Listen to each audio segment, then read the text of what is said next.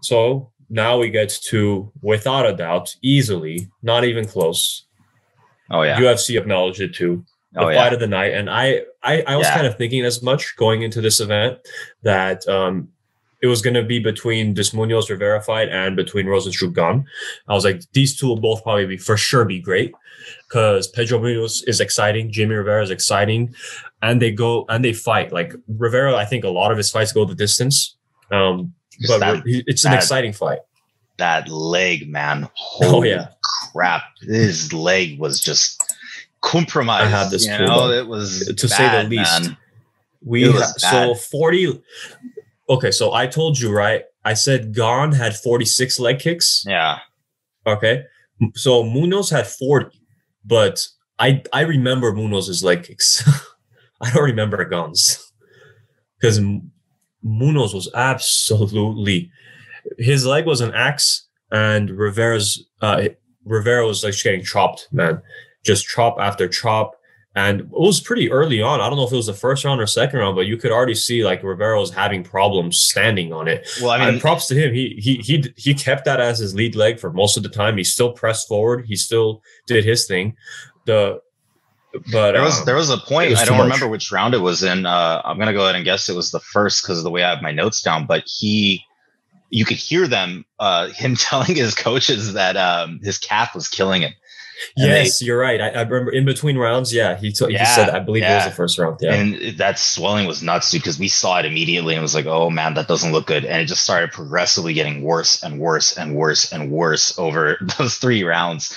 And in round 2, I think is when Munhoz just completed the damage that he was trying to do to that leg. Because in round 3, Rivera was just limping.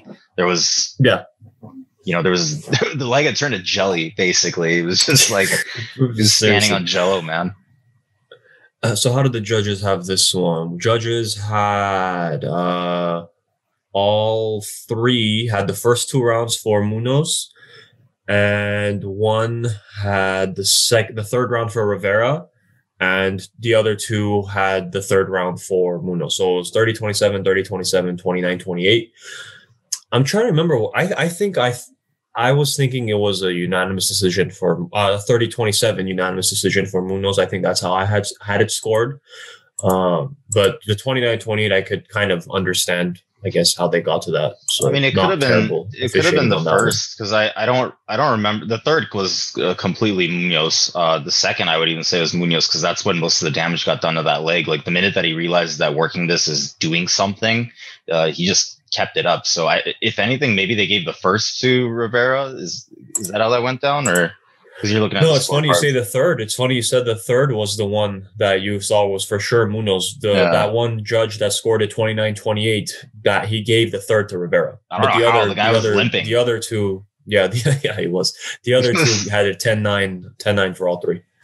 Yeah, I mean, props to Rivera, man. Like I said when we were watching it, the guy's built like a Volvo, dude. You can't. And Munhoz has a jiu-jitsu background, so going into this, I thought that he would be working some of that jiu-jitsu. He'd be taking him to the ground. He'd be doing something there, and no matter what, Rivera was just like, you know what, you can't flip me. There's no rolling me. So, all right, let's play that stand-up game. And holy crap, did Munhoz deliver on that, man?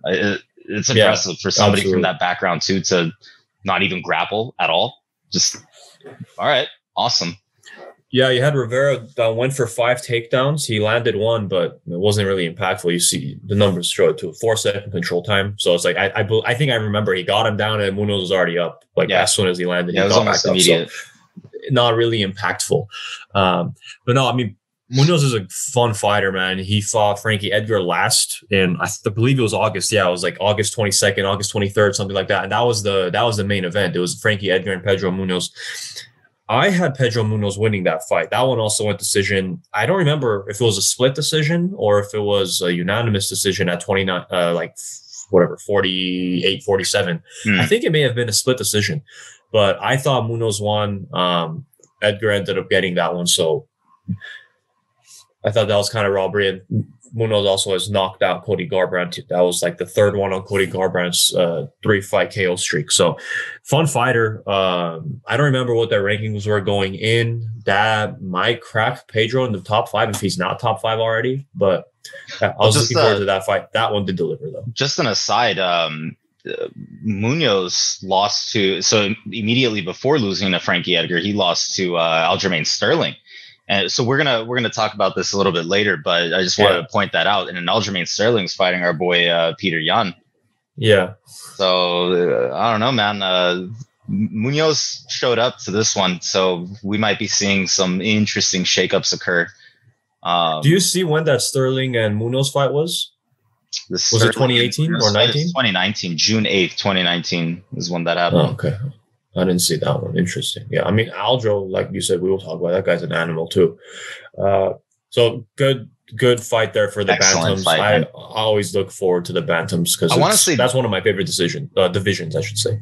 I want to say this is the one where because remember I think I asked you, I'm saying, which one was it where Dana even walked out and like put his arm around the dude and was like, oh, I think this may have been the one. I believe it was this one. I believe it was this fight. Yeah. Yeah. And, I don't think I've seen him do that before. He looked like, dude, come here. We got to talk, you know?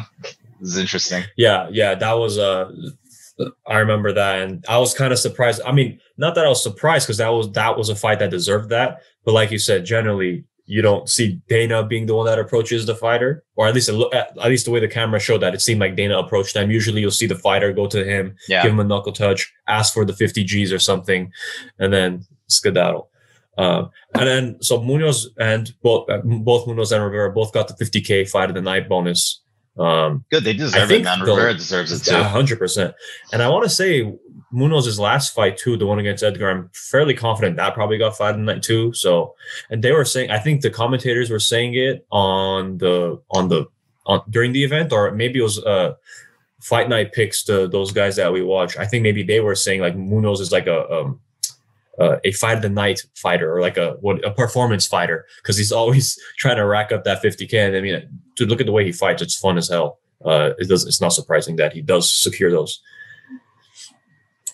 So that was I think for both of us, our favorite fight of the night. It was easily. That was easily. Second one of the main event. We both had Munhoz on that one as well in our picks.